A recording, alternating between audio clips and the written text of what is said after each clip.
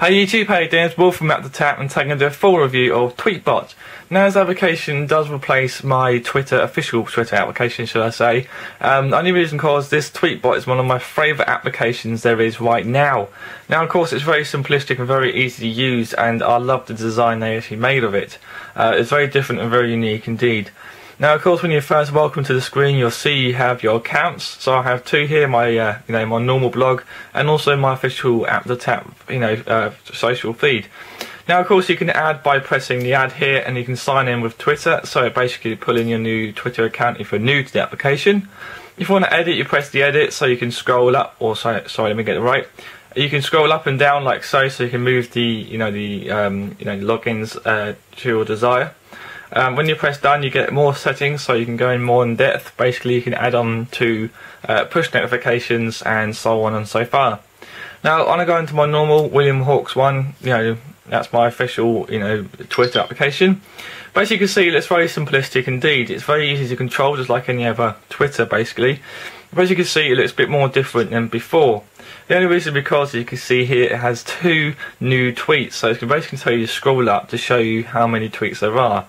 If you want to go and refresh the page, it's just going to pull up, and it comes up that little radar, and once you let go it's going to go around and refresh the world of tweets.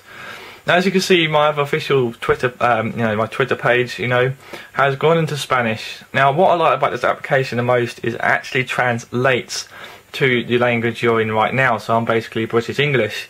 So I have many friends in different countries, and they actually tweet in many languages, and it's kind of hard to do that translation through the actual official Twitter application.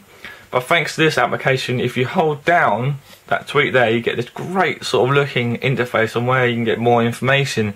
You can post link to tweets, so you could basically copy the link and post it into your own tweet. Copy tweet, email tweet, and also translate. So basically you're going to go and press translate, and it's going to go and translate the tweet right now. And then right now it's translated it to social hello world. So I've basically done that just to show you what it can do and how it works. And it's come up with the exact words I have actually put.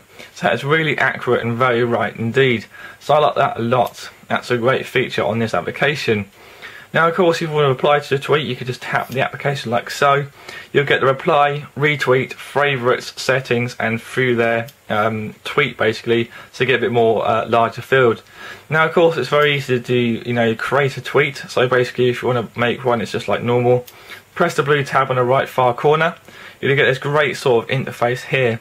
You get your settings, you get your your ats, or you can get your hashtags. So it's very, very simple to use and very elegant indeed.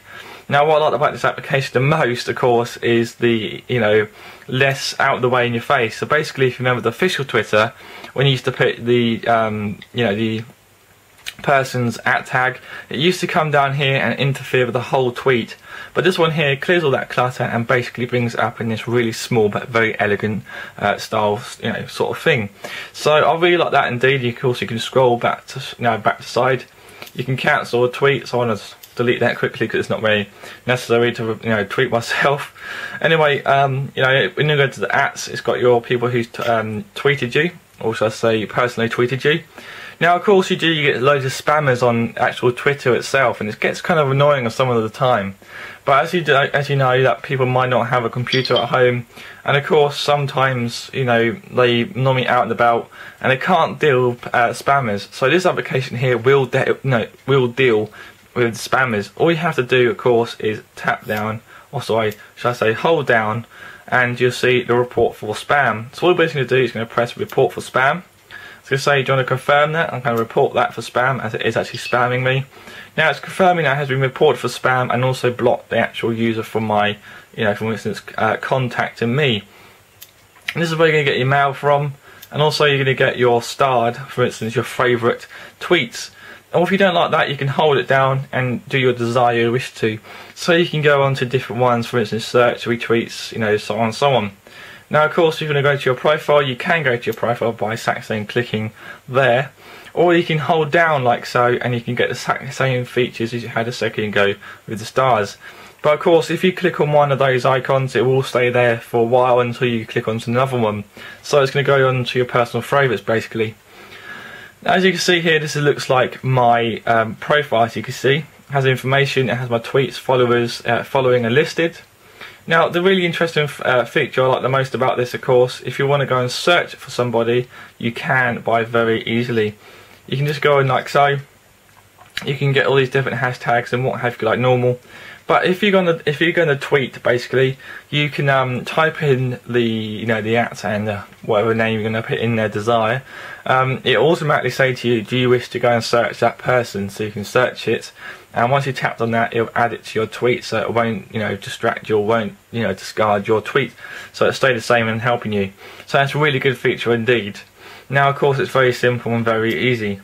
Now, that's why I love this application so much and why I think it's my favourite application of the year. Now, of course, there's no more features to this, of course, but the only feature I wish to go and show you quickly, of course, is that I've seen somebody on the actual application, basically they reviewed it, and they're saying there's no push notifications. Well, let me go and show you where you can actually make this actually happen. For instance, make it push notifications to you.